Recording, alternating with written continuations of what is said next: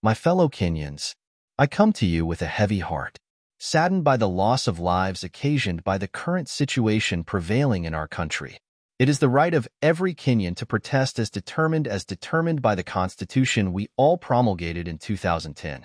It is also the duty of leaders to listen to those they lead. At this trying time for our country, I want to remind all leaders that they were elected by the people. Listening to the people is not a choice but a mandate enshrined in the principles of our Constitution and in the very basis and philosophy of democracy. Leaders must know that the power and authority they have is donated to them by the people. I, therefore, call for calm and for the leadership to show restraint and do the right thing by listening to the people and not be antagonistic to them. Violence on either side is not the answer. As your former president, I have felt the weight and the difficulty of leading Kenya. I, therefore, pray for wisdom and civility to be established and for peace and progress to belong to all of us as children of Kenya. Dear Kenyans, I stand with you and I ask our leadership to embrace dialogue and speak to the people and not at the people.